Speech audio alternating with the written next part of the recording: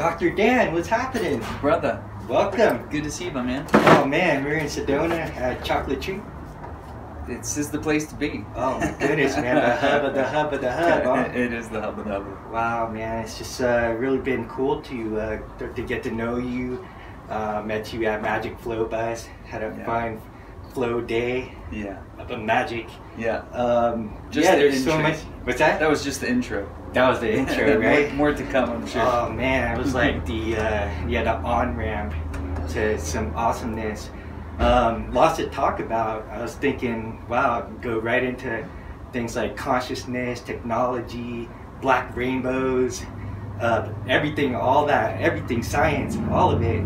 So, how did you get into this space, being a medical doctor? Great question.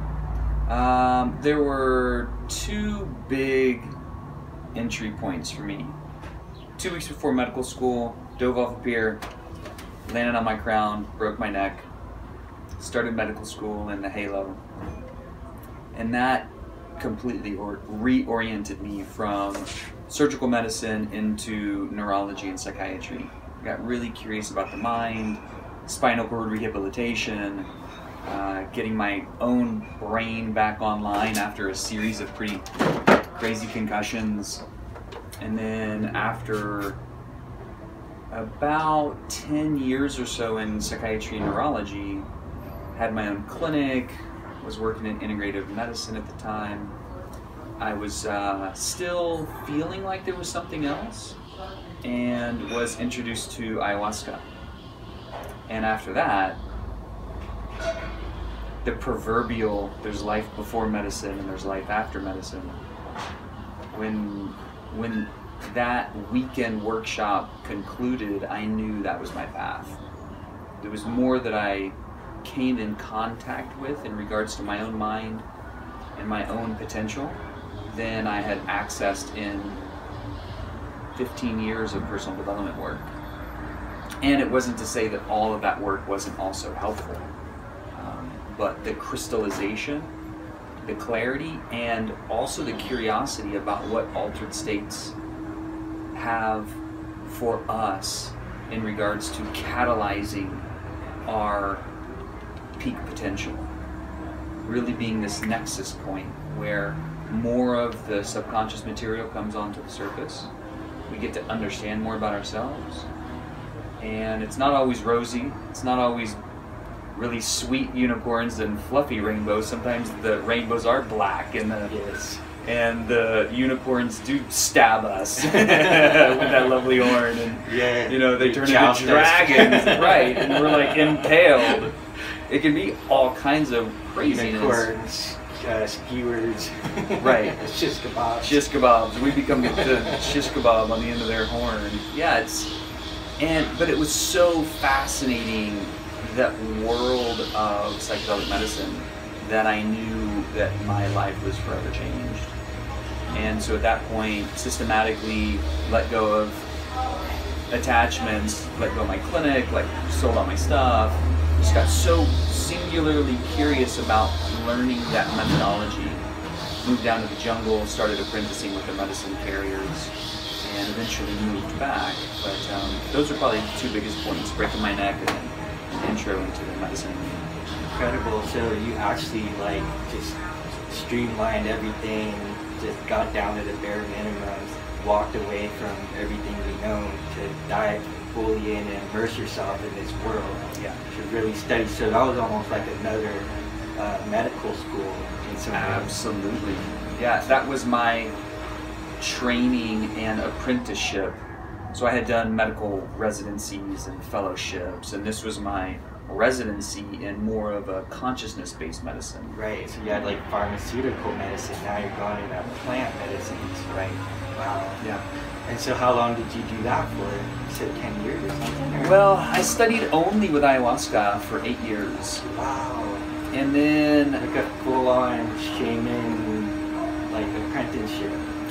I was living down in the jungle for a little over a year in an apprenticeship path, which is you go into isolation, and where I was living was really small center. There's only a few other huts. no gringos, no running water, no electricity. I had my backpack and a hammock and really bare bones. It was so pure and awesome. And it helped me realize how far I had been disconnected from just the earth, natural rhythms, natural medicines, understanding how we have systematically removed ourselves culturally from a real close relationship with the earth, with where we come from.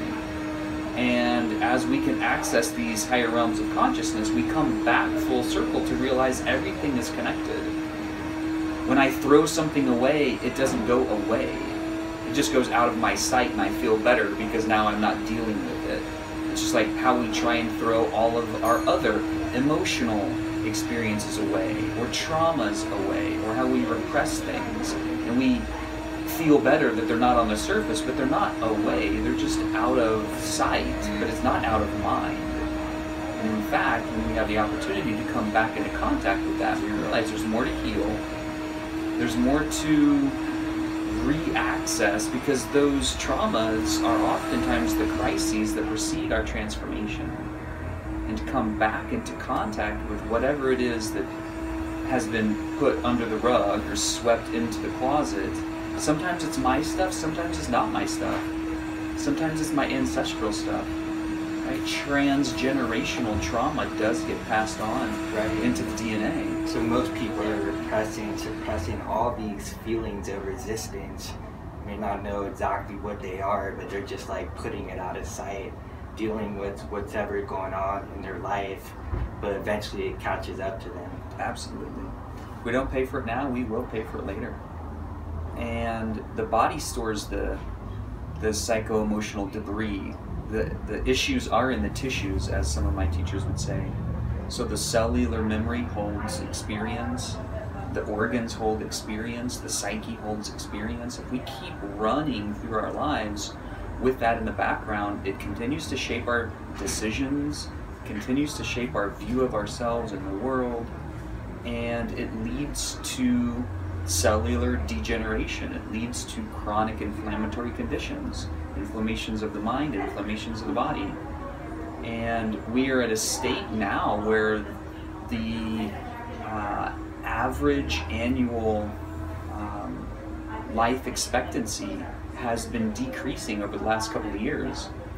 That's for a variety of reasons, one of which is the new opiate crisis and the opiate addiction that's getting worse and worse, and is transcending cultural boundaries and norms. Before, like in my medical training in the 90s and 2000s, most of the heroin use was in the homeless population, and it was with IV drug users who were on the streets and quote-unquote junkies. And that's different now.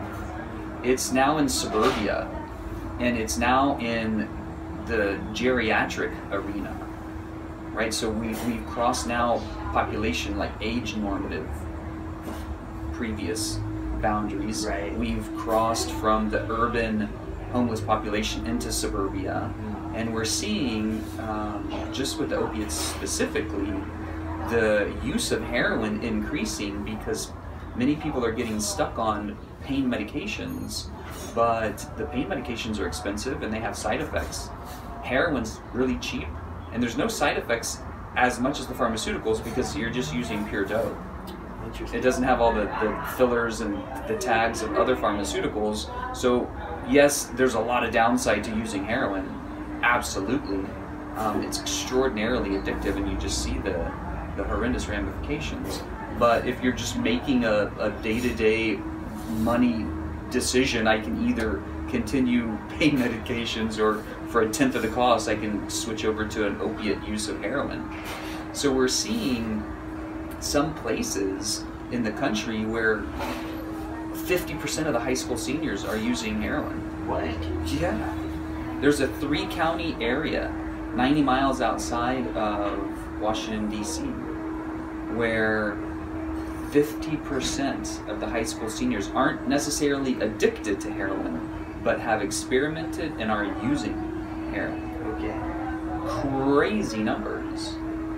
How are they getting this stuff, man? It's infiltrated into the suburban construct. Mm-hmm. And the zeitgeist is more and more appreciating the level of disconnect and the level of this subconscious but cultural trauma that we've been ignoring, and the level of quick fix and challenged psychic connection to an uncomfortable state.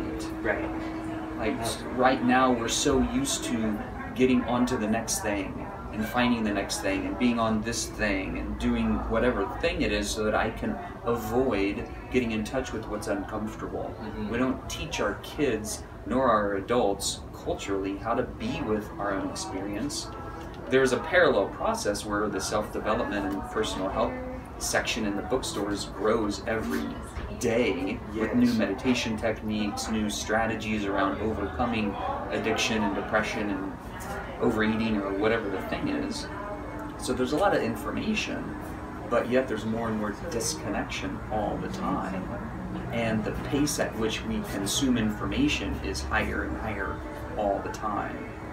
And as a result, there's a challenged experience with us just being with ourselves and with one another that is going to come to some kind of inflection point. The epidemics are increasing and escalating in regards to not so much the ones that we've known historically, like pestilence and illness or war and famine. The epidemics now are epidemics of abundance because we have so many resources, we have so much time, we've kind of taken care of, many of us have taken care of our base level needs. And that's not to say that there aren't more and more homeless people as well, and there's more and more people that are actually choosing homelessness because the system doesn't make sense. Mm-hmm. It's just really amazing that all the institutions are in major flux. Yes. Financial institution, political institution, agricultural institution, medical institution.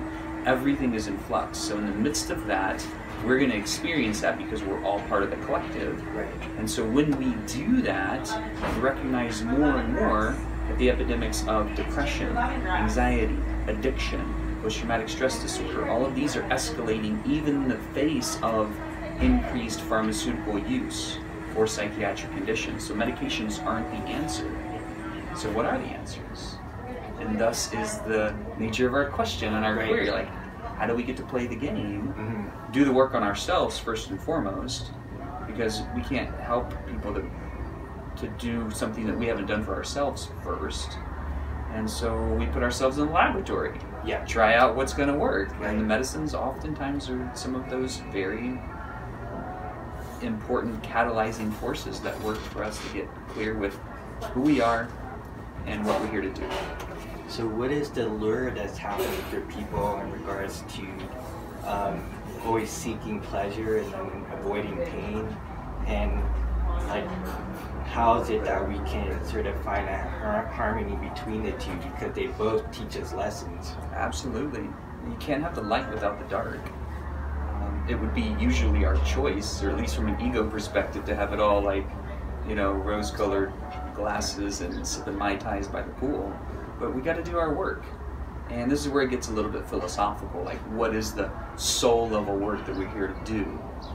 What did we incarnate to do if there was a purpose for our being here? Otherwise, we're just like pleasure monkeys trying to find our fix. Yeah, right. It is a mysterious world that we sort of were born into, considering the cosmos. Right. And your question's a good one, because it very much relates to some of the philosophical conversations that many of the old teachers and ancient masters and lineage holders, like the Buddha, was very clear. The ego, its binary bifurcation point is a choice towards what we desire more of, crave more, want more, and what we want to avoid, what we want to have less and less of and try and get more distance from. Usually that's something that's uncomfortable. So the suffering is the conflict between those two polar opposites. Oftentimes that dancing between what is this craving that I'm looking for and what is this avoidance that I'm continuously running in my mind. And these are the deeper conversations that we don't yet engage our youth in, and that we weren't engaged in. The vast majority of us weren't engaged in when we were young. To actually ask these questions and develop our understanding of a relationship to these questions, because I think in some ways we're always understanding more and more of our own personal truth related to these questions over the developmental course of our lives. Yeah, that's what we were talking about with your buddy Jeffrey. Yeah. And it's like now I'm entering my 4th decade, and I didn't have that when I was younger. So it's like now things are starting to make sense, and have a little bit of data and history to compare things. But back in the early days, I didn't have anybody really to talk to about these philosophical questions. And if I did, it might be considered like kooky and weird. But every so often, somebody would like come in with some book, and I was like, holy crap, other people are talking about this kind of stuff. Right. And then you study like ancient history, and you look at like some of the artifacts, and you're like, I think they're also curious of what's going on back then too. Totally. Yeah. Yeah, people have been asking these questions for as long as we were awake. Maybe not as long as we were banging rocks around the fire. Yeah. But wherever that inflection point between our more kind of primal ancestry and the more self-aware parts of us that started to realize, oh, I have connection consciously with everything around me, with this little process of life, with one another. Who am I? Why am I here? These are some of the baseline level questions we've been asking ourselves since we've been able to stand upright. And how do these questions make more relevance now in a digital age that has more and more information flooding us all the time, and the pace seems to be quickening all the time? Right.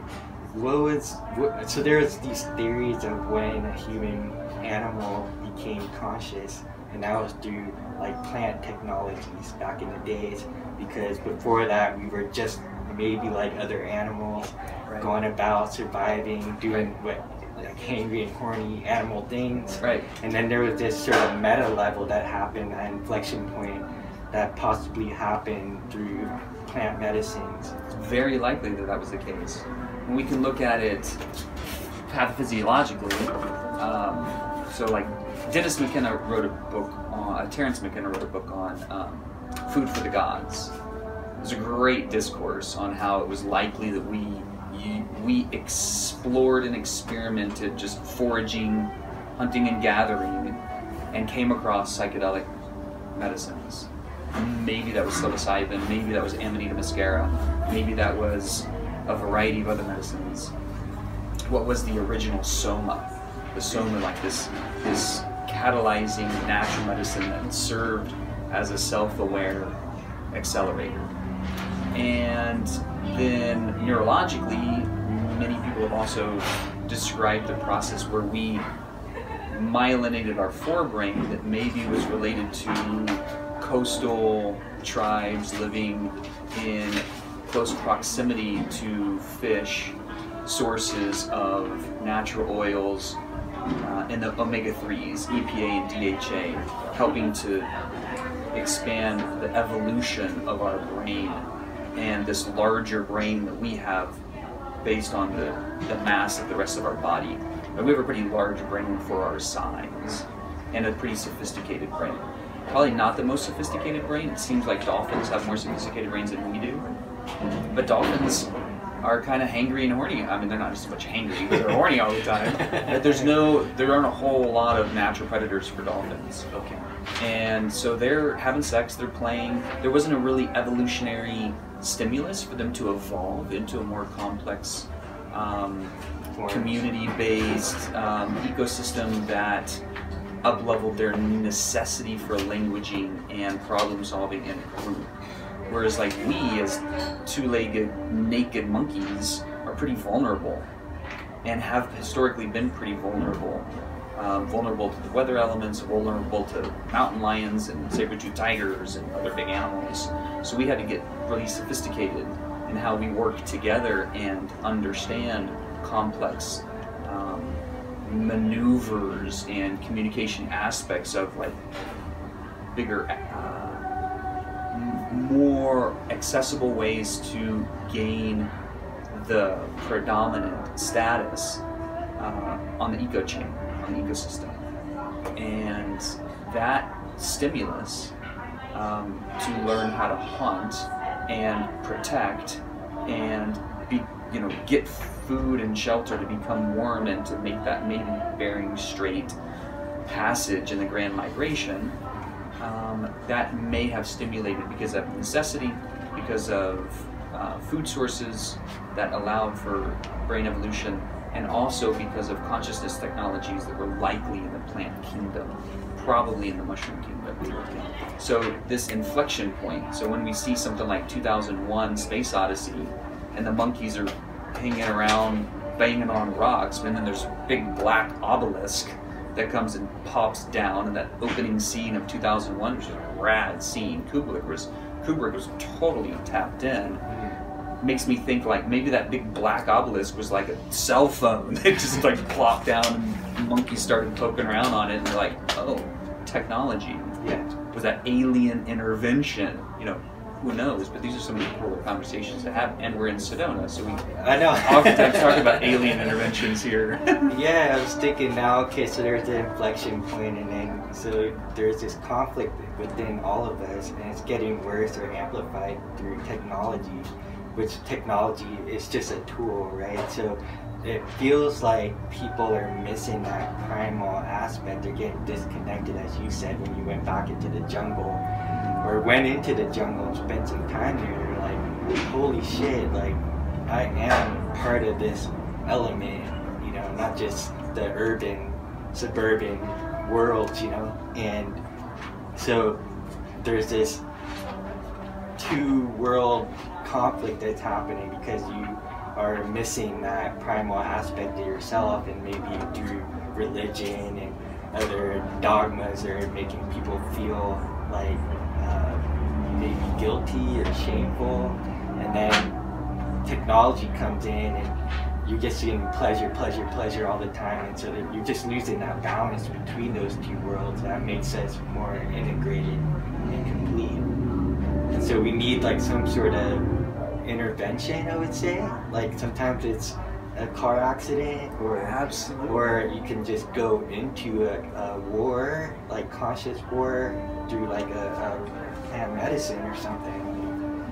Oftentimes it requires some kind of outside intervention, because we don't, as a species, nor as a collective, willingly give up our privilege unless there's a reason, unless we're stimulated to. So if I'm comfortable with my basic necessities, comfortable in where I'm living, how I'm feeling connected or not, comfortable in my state of numbness or whatever it is, if I'm comfortable, I'm not stimulated to change. And so oftentimes it requires an outside intervention. And that very often looks like crisis. Nothing stimulates us for change like crisis. Crisis precedes transformation every time. And so the crisis is actually an opportunity. And it's all about our perspective and how we engage that crisis. If we have faith that it is an opportunity, and this is where I love the reflection that Viktor Frankl offers in Man's Search for Meaning. The last of the great human freedoms is the ability to choose one's attitude in any given circumstance. And we have that opportunity to reflect, to shift our perspective, to have faith that what is happening is in my best good. It's in the grand scheme of things, moving me towards something that will be more enriching, more fulfilling. Most people even recognize that for themselves if given enough time to reflect and enough unbiased kind of massaging of the conversation, that the things that were oftentimes the most uncomfortable led us to a transformational process, and therefore were allies for us. Yeah. But we don't know that until we're looking in the rearview mirror, and we see that in hindsight. Right. It's the suffering part of the ego when going through the crisis because we're wanting to avoid and avert from what feels uncomfortable, which is getting oftentimes stripped away from our privilege and the things that make us comfortable. Sometimes that's just the function of a physical body. Of course I love my body. I mean, you know, this is how I drive myself and my mind in the world. Sometimes, for myself included, I get attached to my body. I get attached to it feeling good and working well and looking a particular way. And that's not necessarily bad. It's just a point of reflection that if I'm attached to something and that attachment is removed, then I'm probably going to experience some degree of suffering. Can I use that as a catalyst for a betterment of my mind, a betterment of my own connection? Sometimes it's just going through crisis in order to get humbled again and reverent again for life. Right. So that I don't just like piss it away and it goes so quickly and I'm not really sucking the juice and the marrow out of every moment that I can. I've certainly gotten my ass kicked through long periods of physical pain, psychic pain, suicidal depression, existential angst. When I moved back from the jungle, I could not relate to community life and like the Western way we move and the speed and the consumption. So I lived in a tent in suicidal depression for a year trying to figure out what just happened. Wow. But that process was totally necessary and it was one of the best things that I ever went through. We as a field of psychiatry, that's my background is in psychiatry, we don't globally appreciate that the dark night of the soul is oftentimes a transformational process that's going to lead us to greater self-awareness, greater personal mastery, greater appreciation for life. It doesn't require pharmaceutical intervention. It doesn't require a prescription. Unless somebody's actively suicidal, they're actively threatening their own lives or somebody else, that's when medications work. Right. And they have their place. Yeah. Pharmaceuticals have their place. But they, right now, are like the consumed and assumed primary intervention point for our medical model. And that's part of the diseased model. And we're looking for an optimized, health-oriented, personal awakening model, personal awareness model, personal mastery model of medicine as a developmental process. And so if we can orient towards a more soul-centered medicine, appreciating that the dark night is a developmental aspect, and like let's have that as a part of the conversation and come back to more of the deeper awareness of how the crisis can actually be a part of the fertilizer for helping us to become more of our better selves and more connected to it, the privilege that it is to be in this body. Mm-hmm. The privilege that we have in this one life, because it does go by really fast. Yeah, it's interesting with the crisis point of view, that once you understand that, you can like sort of full throttle in life, using that as an impetus. Consciously, like you can start stepping into more of these uncomfortable situations, which you know because you know what environments or situations bring that up. Mm-hmm. And so now you can sort of optimize that instead of it like hijacking you like through fight or flight. Now you can, in that moment, convert it into power and express yourself in ways that, right. You know, now you just start entering these like war zones like a warrior. You know, it's really interesting. Yeah. Isn't that such an alchemical process?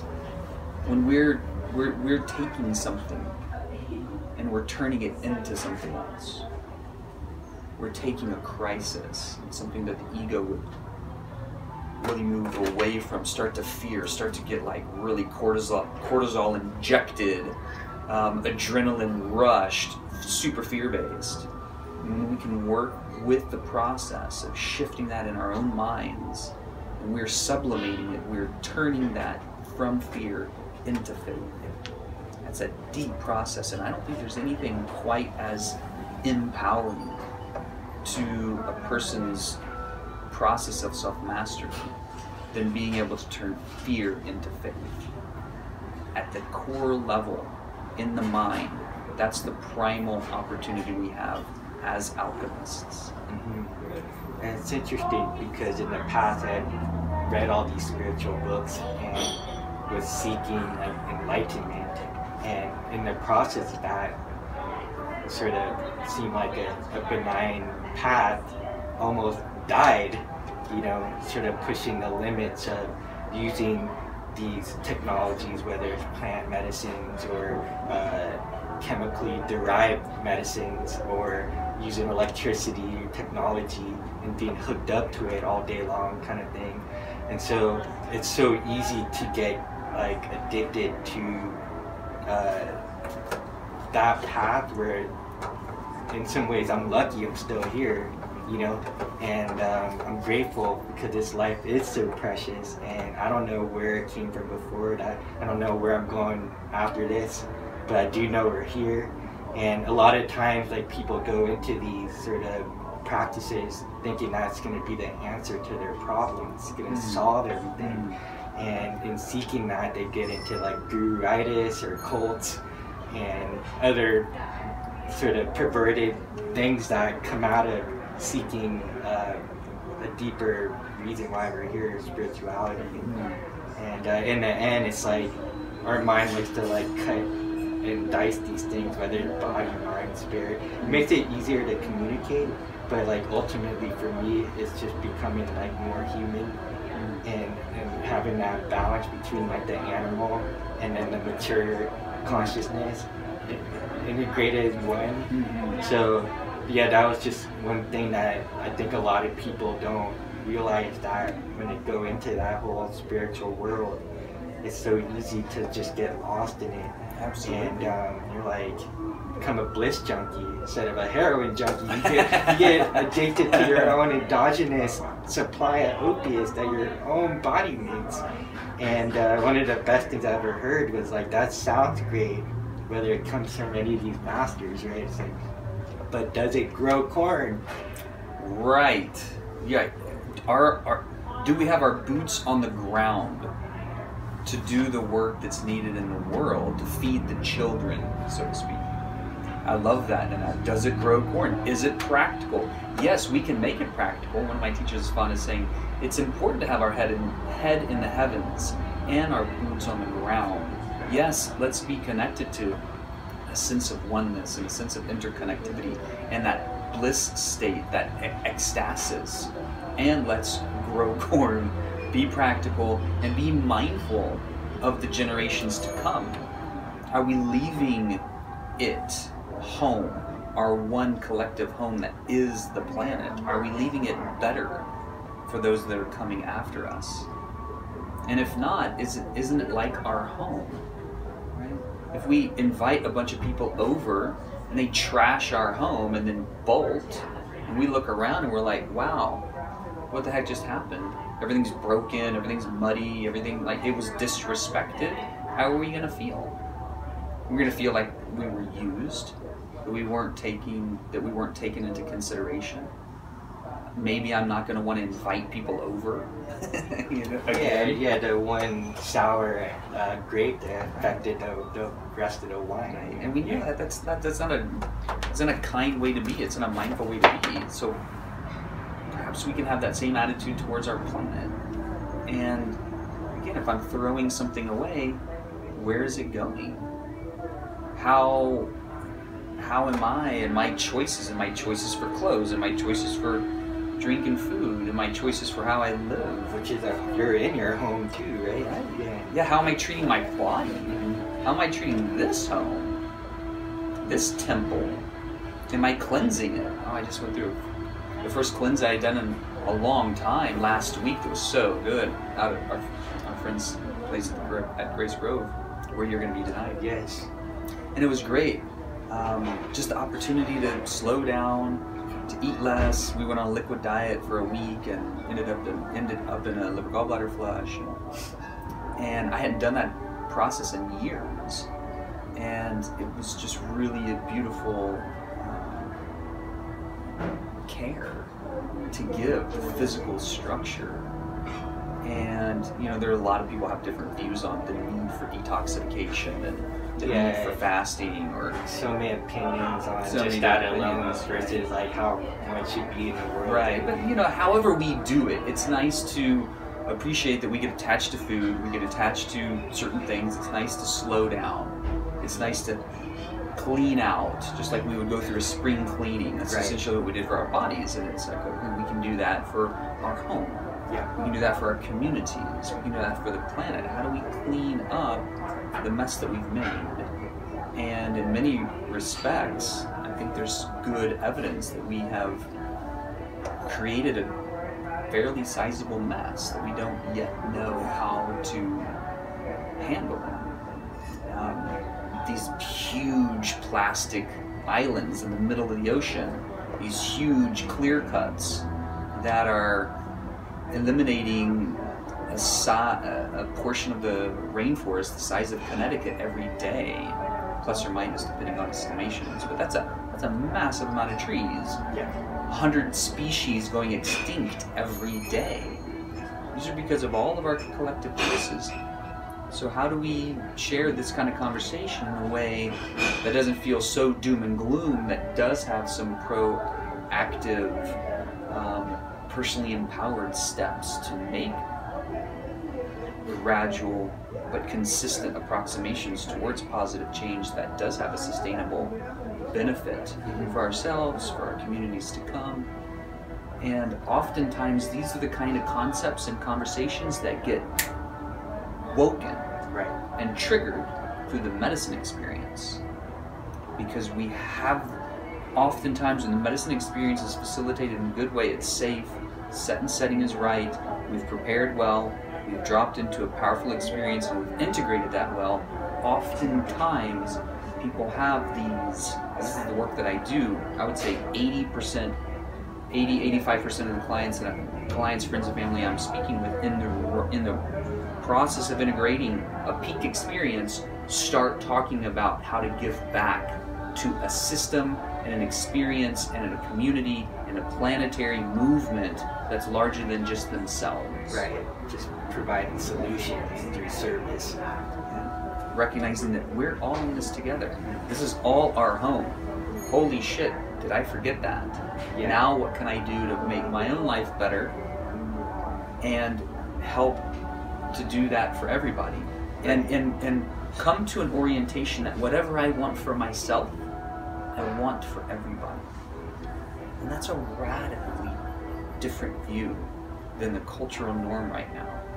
Yeah, it's pretty wild because we are on like one big cell. Absolutely. Big blue marble floating cell. Around in space. Right? Just flying through the galaxy.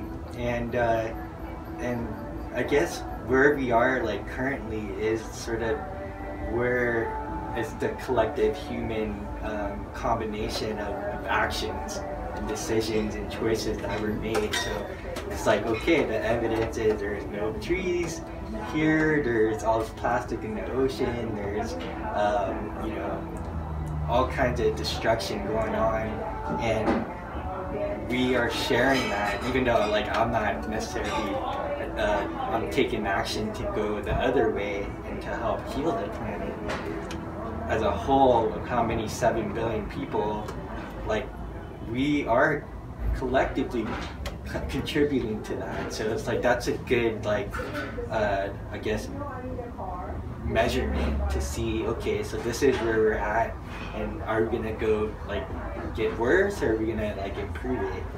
So, and that's the same like how I expect to see myself every day. At the end of the day, it's like, did I improve myself or the world, or did I like destroy it, myself and the world? So I think it's cool that if we could, instead of fight each other on like philosophies and ideas, is to say, I like what Jordan Peterson's been saying, like, clean your own room. You know, stop telling people or proselytizing or preaching. Like, clean your own body, your own mind, your own spirit. Clean your own room, your own house. And if everybody did that, then I think it would end up, the sum total of all the humans' actions would lead to a place that's better for generations to come. Absolutely. Personal responsibility. taking care of our own mess, and then serving, getting more and more. Sometimes that takes an honest inventory. Yes. An AA saying, have I taken an honest inventory? Do I have a clear view in the mirror of what's in alignment and what's not in alignment? And sometimes that's that kind of the crisis process. Yeah. Right? There's a reason that Morpheus asks Neo if he's ready to take the red pill. Because the awakening process is sometimes not comfortable. Me getting in touch with how messy my freaking room is might not be the most pleasant experience. And who's going to help me see that clearly if I'm not able to see it myself? Which is wild, because understanding cognitive biases and sort of our own internal blind spots, why we almost need each other for feedback as well. You get feedback that you don't like to hear, right? You're like, oh, okay, maybe I need to look at that. Right. In some ways, that is another crisis. Totally true. It's interesting too, in the day and age that we live in, that has the opportunity to share information so quickly, and the Me Too movement that's been rising, and women speaking out on behalf of their own frustration of the experience that they have, many have received at the hands or the specific choice of men to not respect their boundaries, their wishes, their agreements, that have transgressed those agreements or boundaries, etc. And how the opportunity to share that kind of information is bringing the potential to have all the shadow be moved into the light. Like, we're no longer willing to go with the norm that might have allowed some horrendous acts to be there before. Or if there was something that was really horrendous, it didn't have the potential to be globally communicated or shown fairly instantaneously. And so that's a power. The ability to globalize and digitize information instantaneously is a power. And with any power, like Spider-Man's uncle said, with any power comes great responsibility. So how are we using that? How are we using our voice? And with this last school shooting, there's this movement and mass of teenagers stepping up and saying, this is not right. We have not been protected. We are finding our global voice, and they're having some significant impact. Yes. People are paying significant attention. Mm-hmm. So it's a straw that breaks the camel's back in all these arenas. It's a dynamic time on the planet. Mm-hmm. And so it's a ripe time to be having these conversations.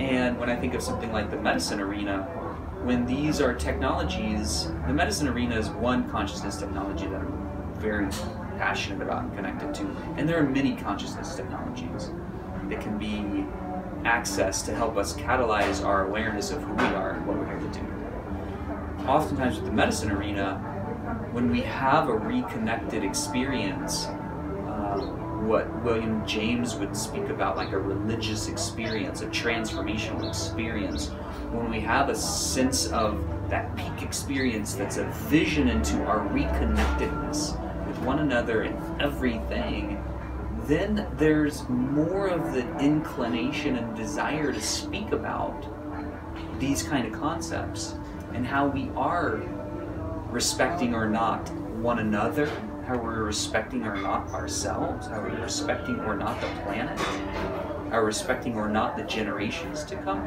These kind of things get stimulated in conversation more and more and more and more, which is why I get so excited about the medicines when they become more legalized, to help us shift into the next phase of our global living as a as a family of humanity in harmony together.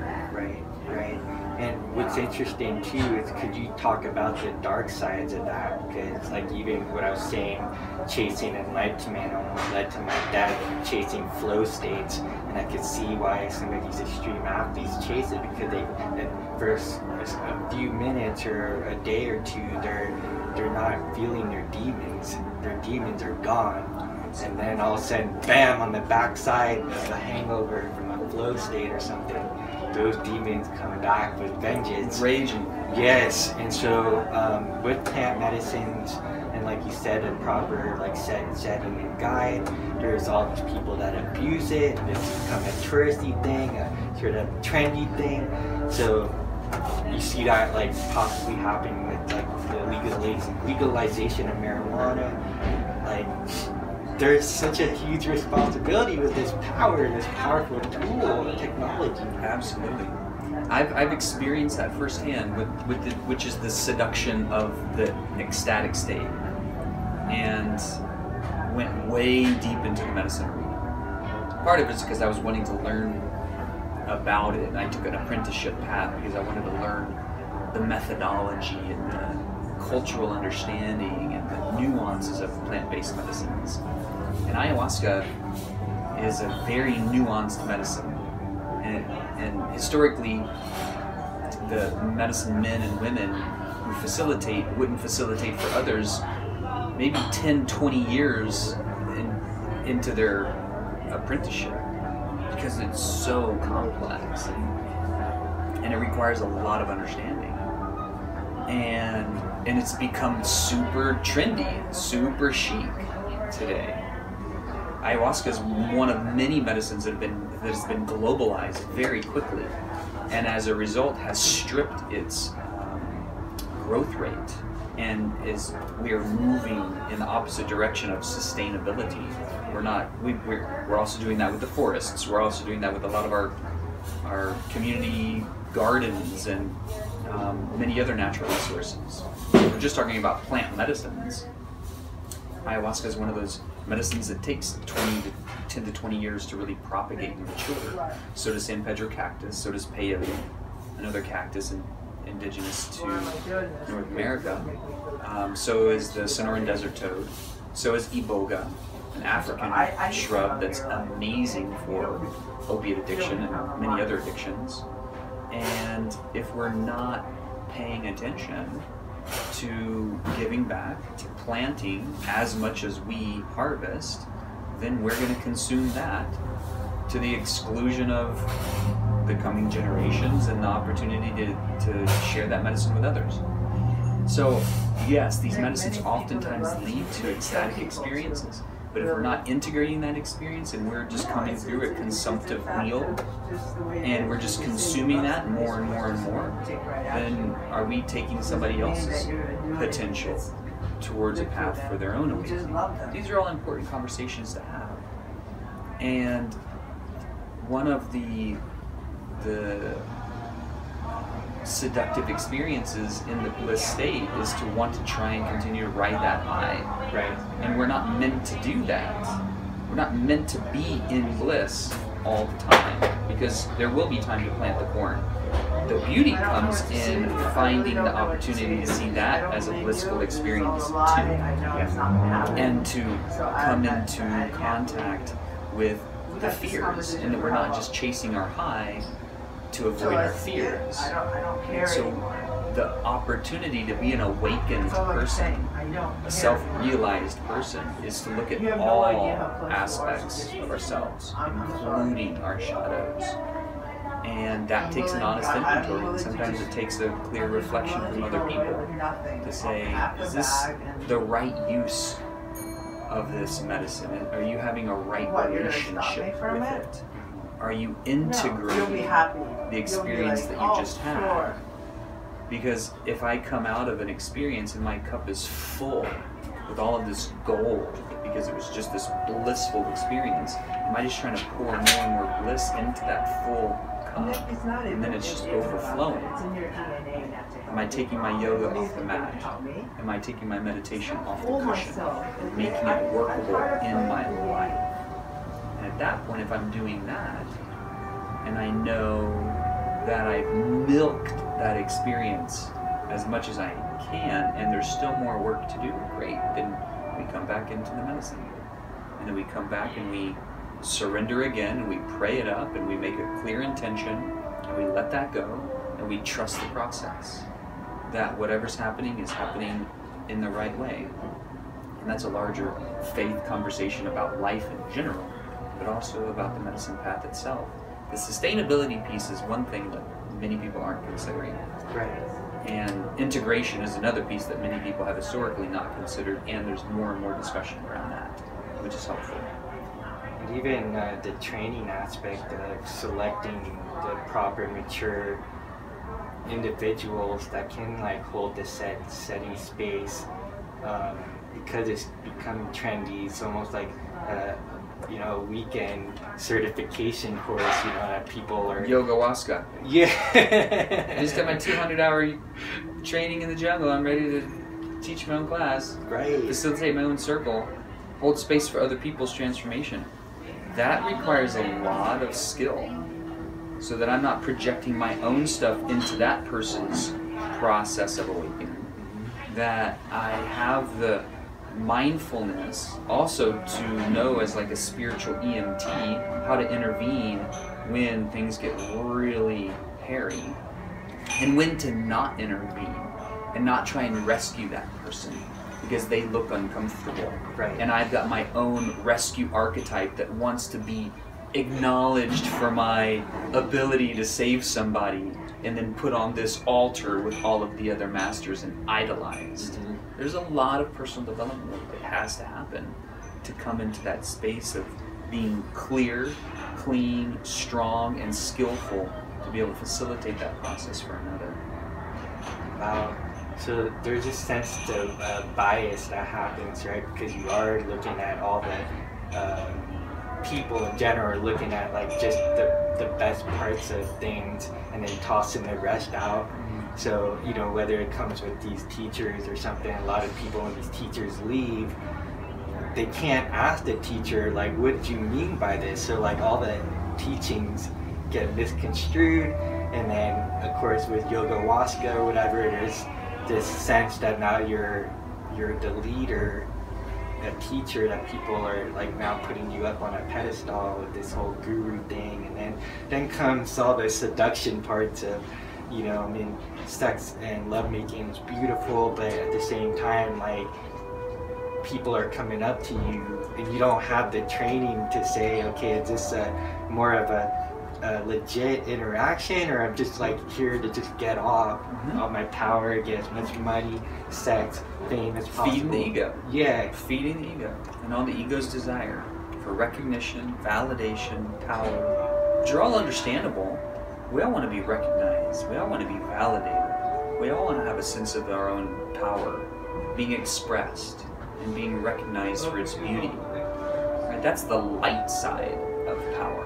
And then there's the dark side of power. Just like George Lucas nailed it with Star Wars, dude. Yeah. The dark side and the light side of the Force. It's very archetypal, very primal. And it takes a lot of mindfulness and a lot of self-reflection.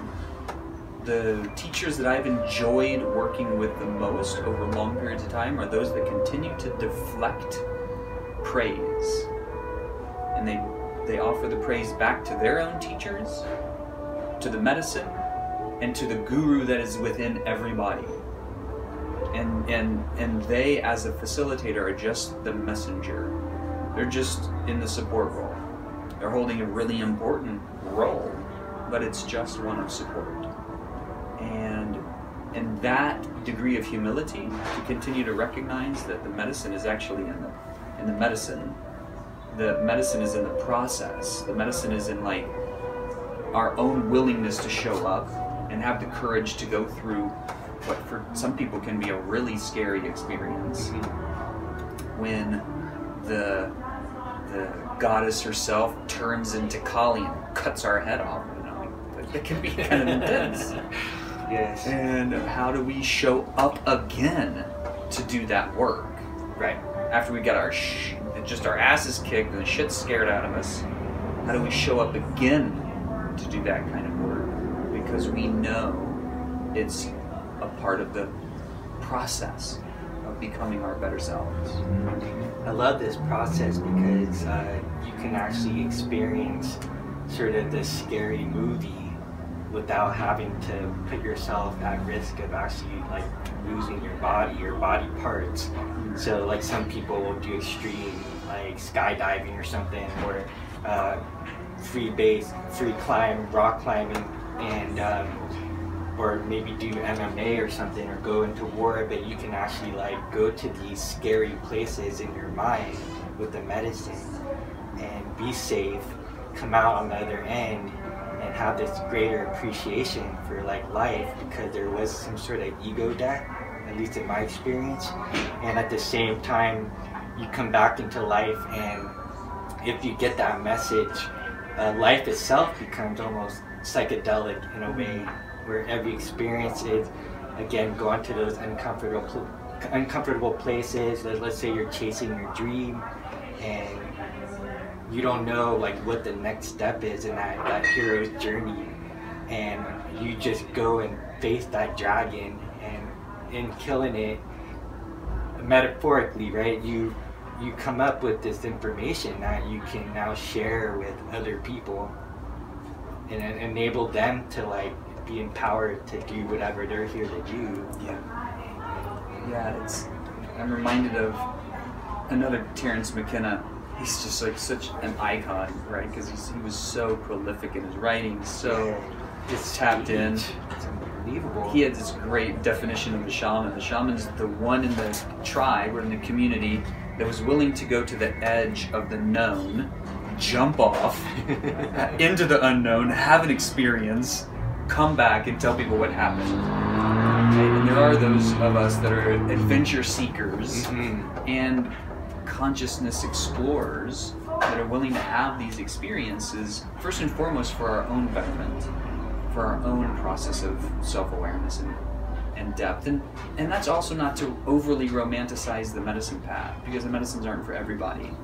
And I don't think everybody's ready for them. Most people are able to utilize the experience if they've been prepared well. But people are on varying degrees of readiness.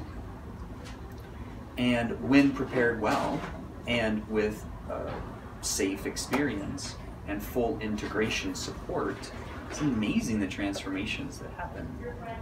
And some of us are going to get called into that path earlier than others, and so we're a bit on the front line of that. You know, it's becoming more and more appreciated. 10 years ago there wasn't really much at all discussion in the cultural norm around psychedelic medicines nor ayahuasca, and more is coming out. More and more documentaries, more and more excellent articles. Rolling Stone had a great article last year. The New Yorker had a great article the year before. The Times just had an article on microdosing. There was a CBS Sunday morning special about microdosing just last week. Wow. We're talking about major news syndicates. And it was a fairly positive discussion. And so that's happening. And so there's a reason that's happening. The data is becoming more and more widely available, published, recognized, and better studies are being done. So MDMA is going into phase 3 trials right now. MDMA could be legal in the next 2 to 3 years for trained professionals, therapists, PhDs, MDs, to use MDMA specifically for PTSD or post-traumatic stress disorder, just like ketamine's used right now legally, but needs a prescription. Schedule 3 for treatment-resistant depression.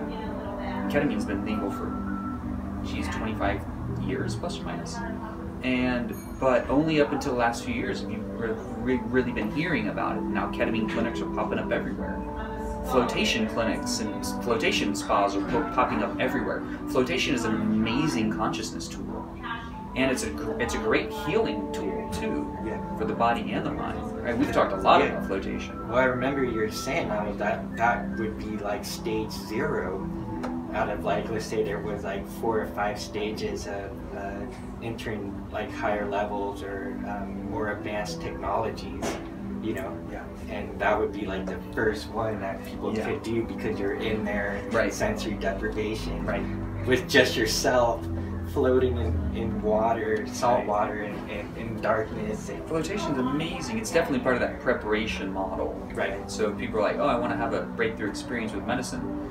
Go float first. Because if you can't hold your stuff together in the tank, you're really going to have a hard time in the experience. Absolutely, yeah. And the tanks are just amazing, because all of a sudden now there's no sight, no sound, no gravity, no proprioception, kind of like wonkiness. We're not tracking ourselves in space. And so generally 80+% of all of the sensory stimuli is offline. And we come into a greater experience with the connection of like, who am I? Yeah. What am I here to do? What am I connected to? What's connected to me? This big grand void that may be where I came from before this life, maybe where I'm going to after this life. What's my feeling about that? Is there excitement? Is there fear? Is there confusion? Is there curiosity? All of it comes bubbling up to the surface. I love the float tanks. Yeah, it's a mirror to your own awareness constantly. Absolutely. Yeah, absolutely. That's incredible. Let's talk about intuition now, and like how people can discern how to like go down the path of their life and know like the light and the dark, in regards to, let's say, getting involved with plant medicines or some other psychedelics. How would they know? I know how this happened for me, but how would they know that it's the right place to do it? Because there's so many like scammers out there. Absolutely. And there's so many variables to assess somebody's readiness. And it's probably the most common question after mountains of emails about like, I want to have an experience. Am I ready? Can you help me? Can you point me in the right direction? What tools and pieces of information are available? And it's a good question, and it's an important question to have. I oftentimes just point people into areas of accessing information, just getting more and more of their awareness of what they might be getting into.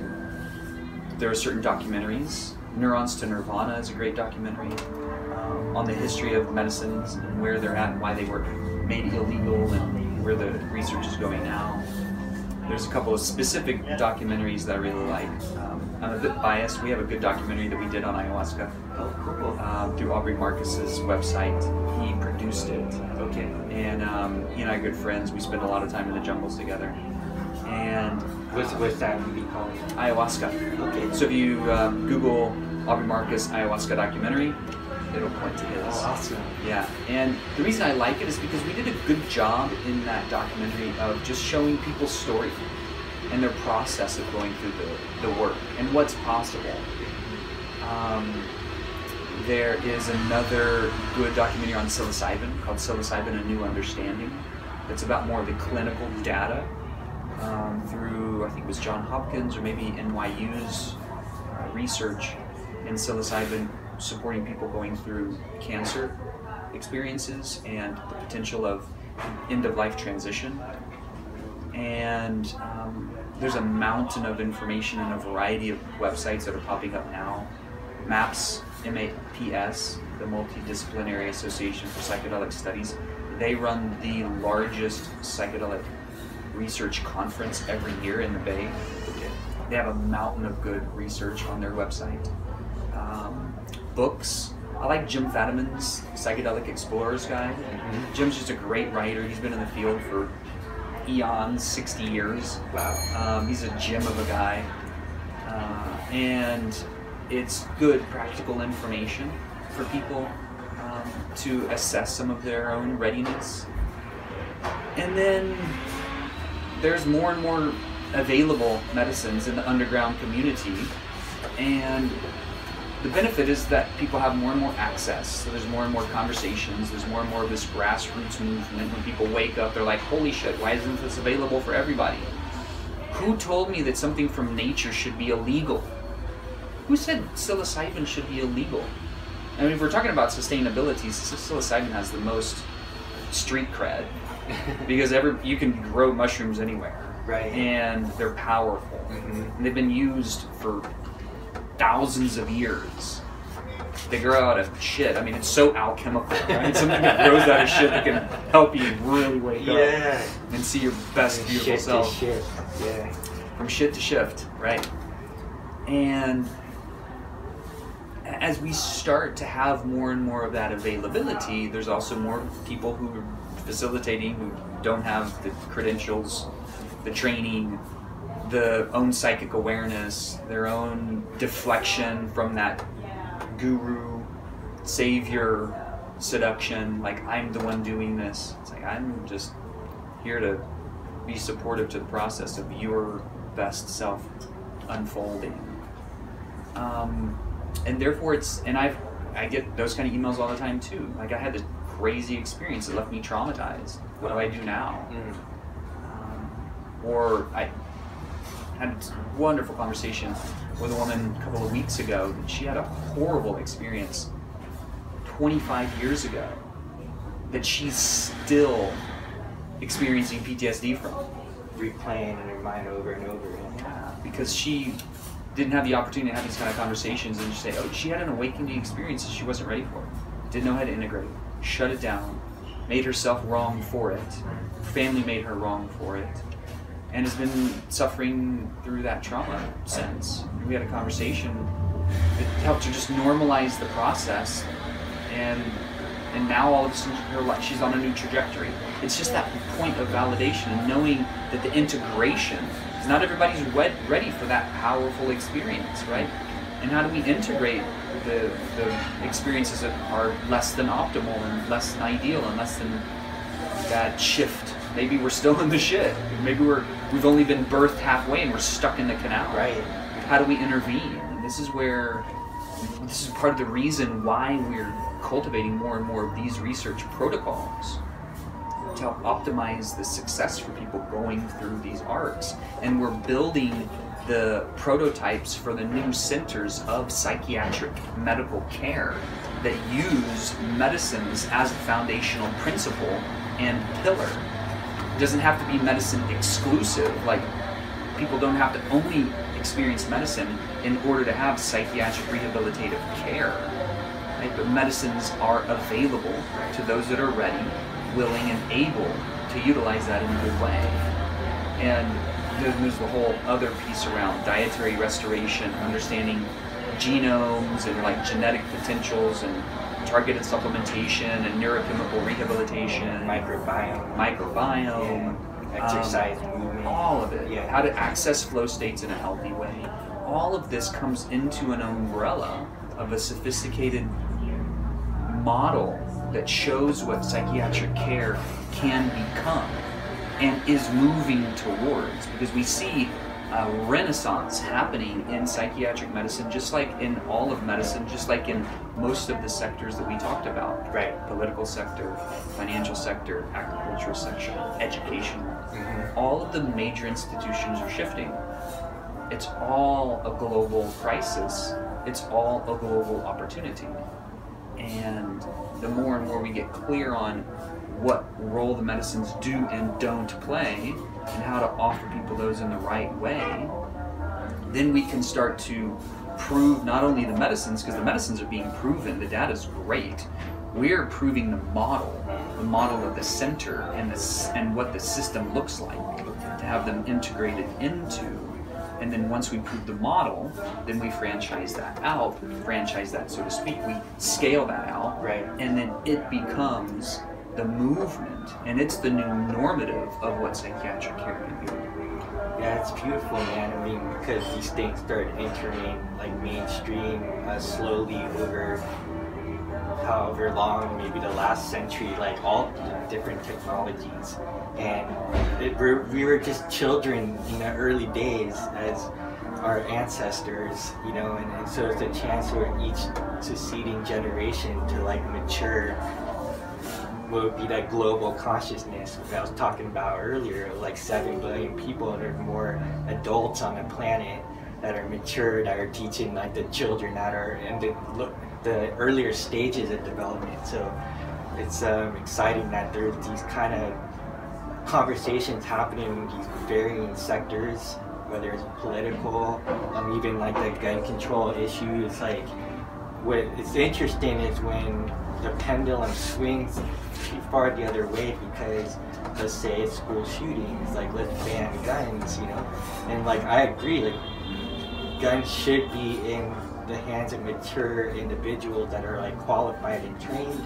I don't necessarily believe that this should be completely banned, because there's a reason why we have like the Second Amendment, you know, and so a lot of these things get tossed out with the baby with the bathwater, where if we could just have a discussion on how we can use these tools and technologies in a very mature way and teach people how to have these hard conversations, you know, like not just polarize on one side, which is fine, but in the end, if these people that are at the extreme left or right can have a conversation with each other and find a solution that's more harmonious, you know, than just their way.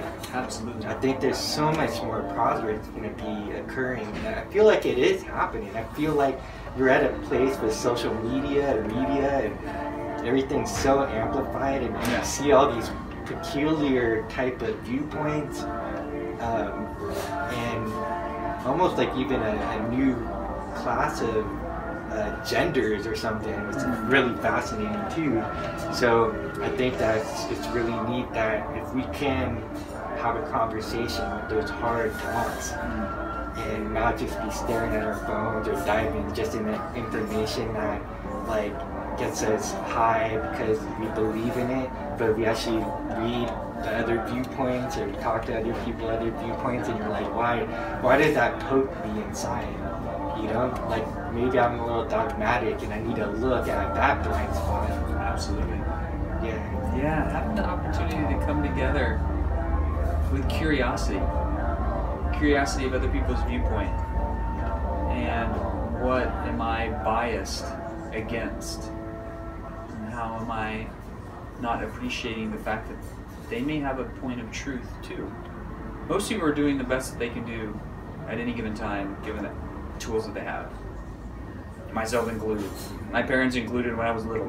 You know, yeah. Oh, they didn't do this for me, or they didn't do that for me. Right, Like right. everybody's just doing the best that they can. Yeah. And that doesn't mean like when people do crazy, stupid shit that's really mean to one another, that they shouldn't be held responsible. I don't have to agree with everybody's actions, but I try and be curious about what their perspective is. There might be something for me to learn. It's like basic tenets of nonviolent communication. Marshall Rosenberg's platform is great in that. It's really simple. Respect each other's point of view and get curious about it. You don't have to agree with it at the end of the day, and if they've done something that's egregious to one another, then make amends. Find an equitable way to come back into some degree of relation, as opposed to saying you have no right to your perspective, which is like dogma, Right. religious dogma oftentimes. Yeah, man. Well, it's been pretty deep, you know. Yeah, It's been dude. a fun journey. Yes.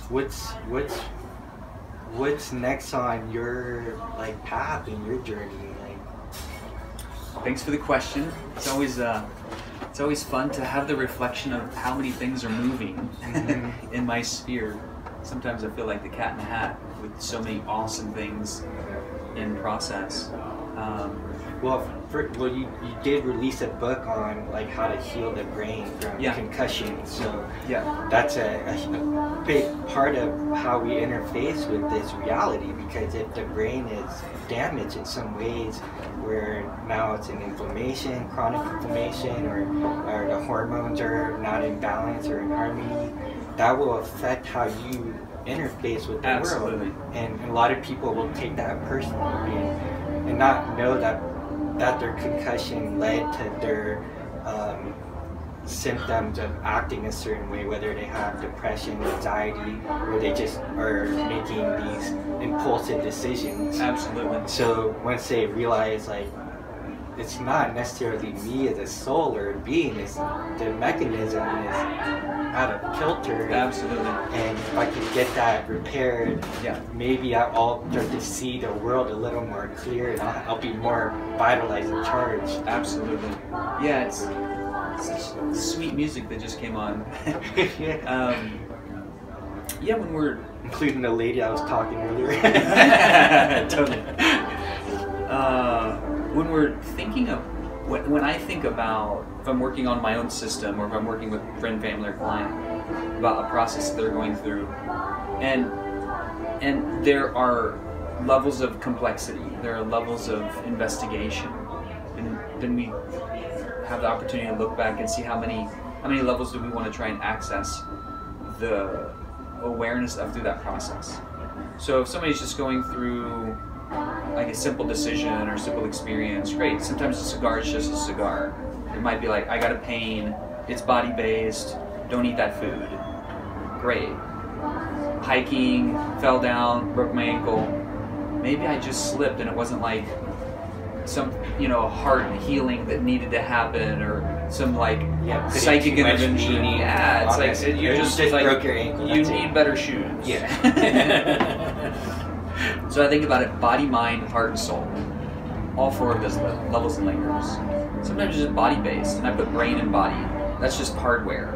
So the book that you were speaking about that I launched last year, the Concussion Repair Manual, was largely two big areas that I geek out on a lot, have a fair bit of expertise, and I dive into pretty full on, is brain recovery and psychedelic medicines.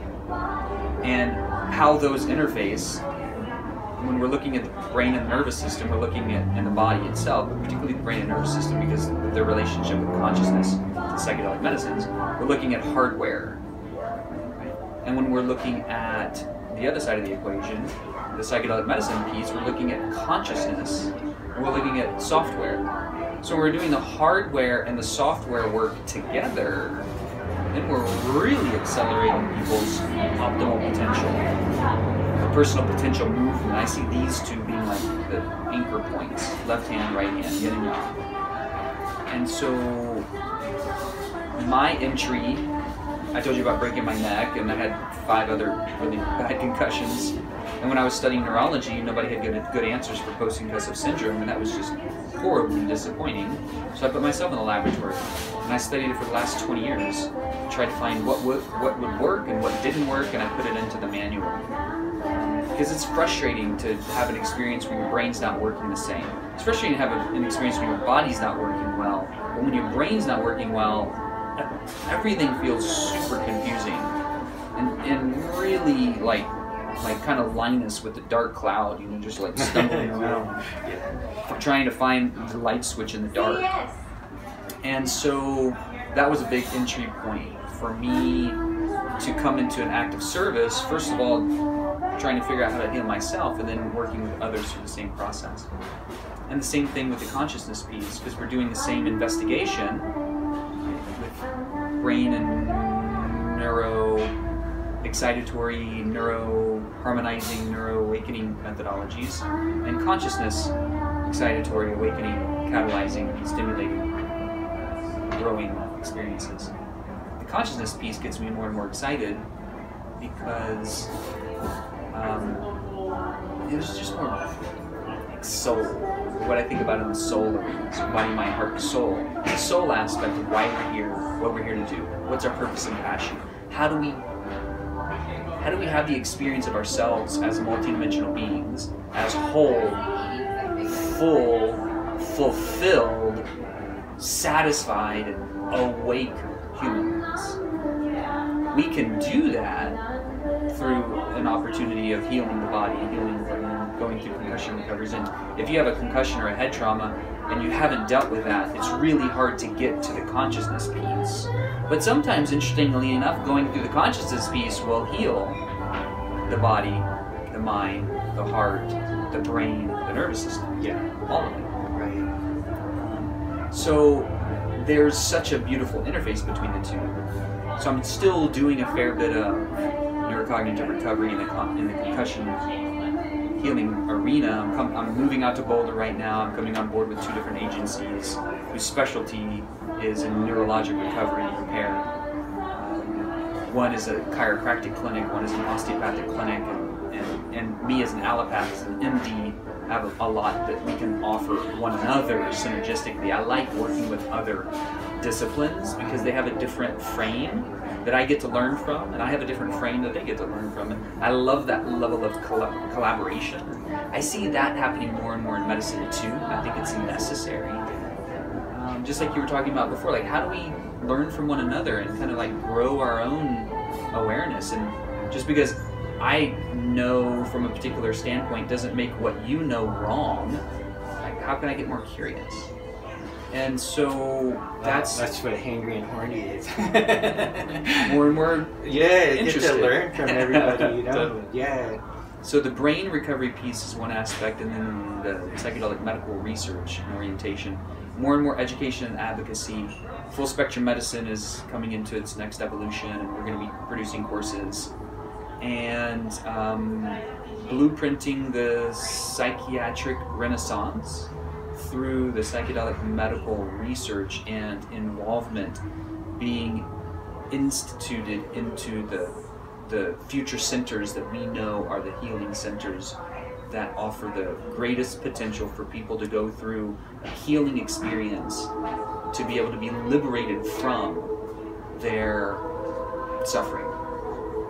So it's taking a bit of a traditional model in looking at suffering mind states into a contemporary medical arena and bringing the present technologies with some of the spiritual traditions or the consciousness-based traditions, and how we stimulate people through a self-aware process that has consistently showed data to help people resolve depression, anxiety, PTSD, addiction.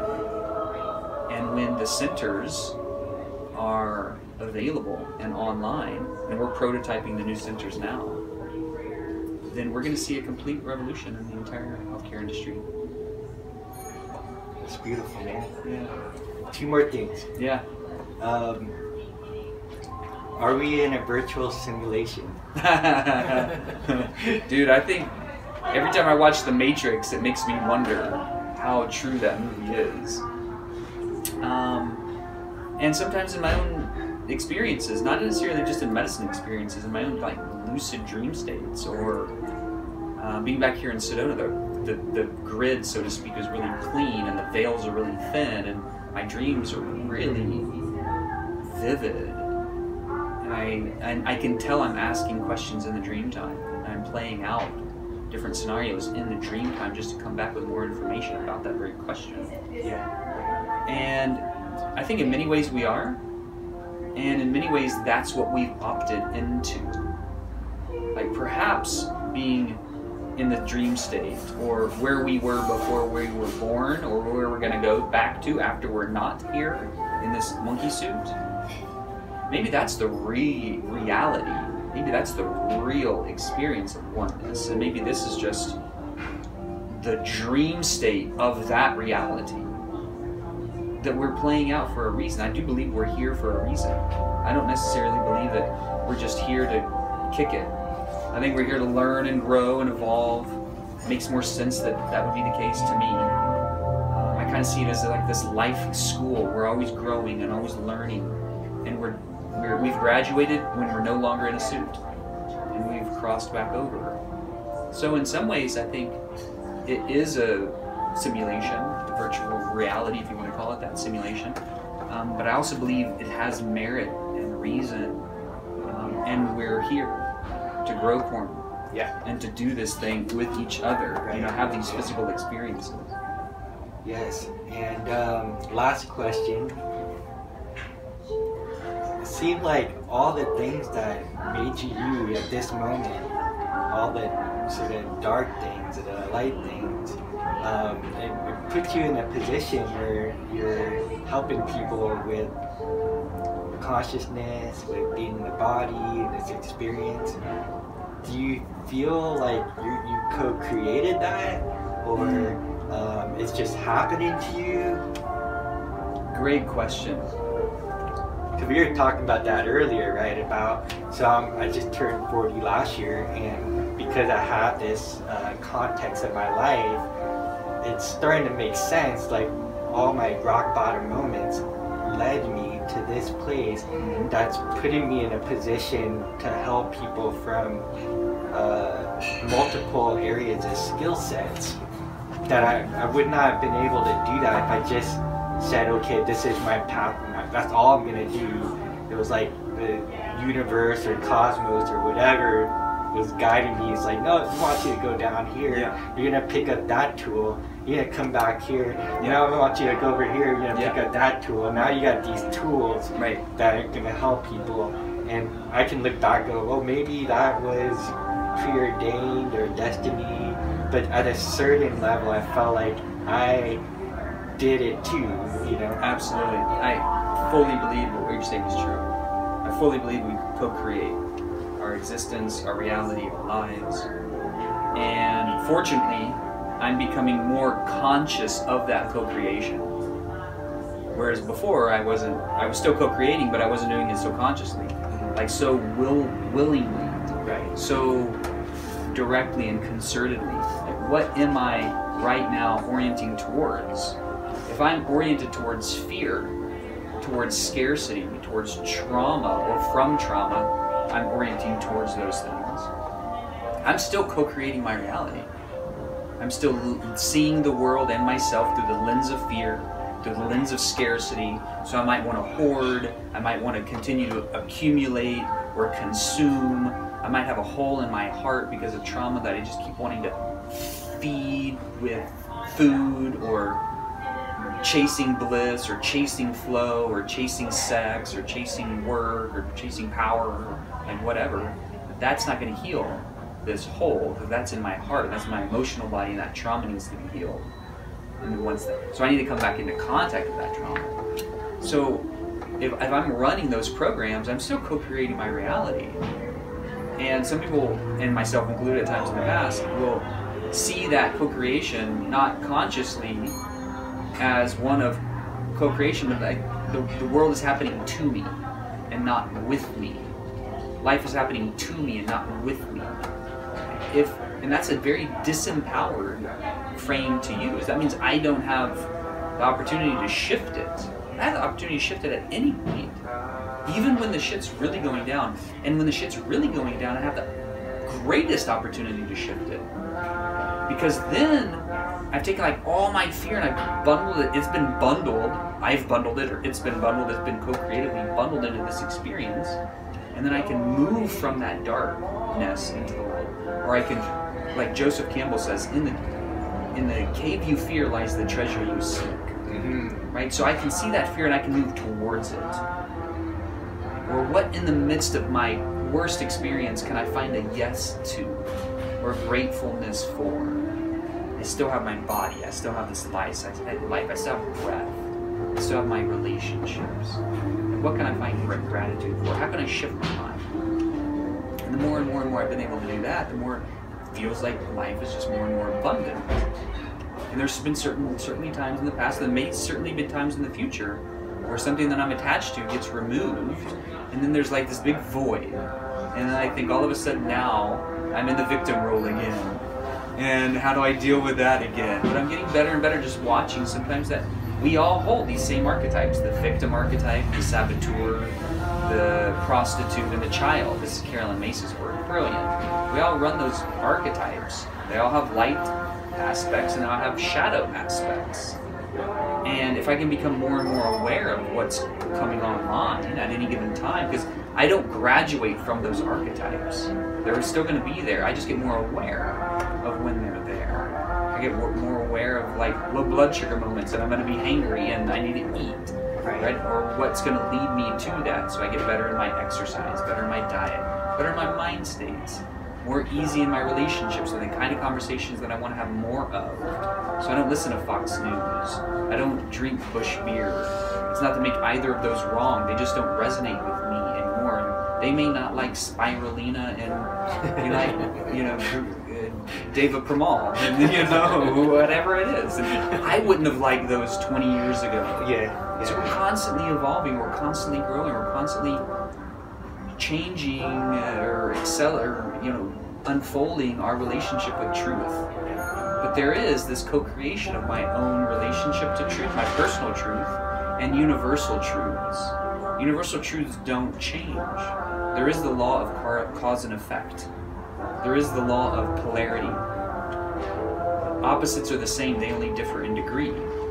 This is from the Kabbalion, or Hermes Trismegistus, and it's a really cool philosophy on like Hermetic tradition. It's like opposites are the same, they only differ in degree. I never got my head around that until the example of temperature. Like cold and hot are the same. They're both temperatures, but they only differ in their sides of the pole. Right? So there's polarity, there's masculine and feminine complements, there's all these universal laws that don't change. So there's a universal consciousness, or a greater oversoul, a collective consciousness that Carl Jung would say, and there's my own consciousness and my own subconscious. So there's like subconscious, conscious, superconscious. We're all co-creating the experience at any given moment. When we can wake up to that, it gets really like awe-inspiring. Holy cow. I'm in charge of nothing and everything. I'm nothing and everything. I am the center of my own universe, because I'm the only one thinking these thoughts and looking out of these eyes and feeling this experience. And so it's so magnificently powerful, and yet it's just a drop in the ocean. Or like Rumi says, this is an entire ocean in one drop. You're like, wow, okay, I can see it both ways. And maybe both are true. Man, boom. Boom. Let's cheers to that. Cheers. Boom. Mic drop. Peace out. Awesome, man. Thank you so much, Dr. Dan, for coming brother. on, man. And I look Super forward good. to more interaction. There will be more. Awesome. Undoubtedly. Thanks for tuning in, everybody. Yeah, and man, I'm gonna listen to this like multiple times. So Cool. Thank you. Yeah, Tony. Wow. Good stuff, brother. Holy shit.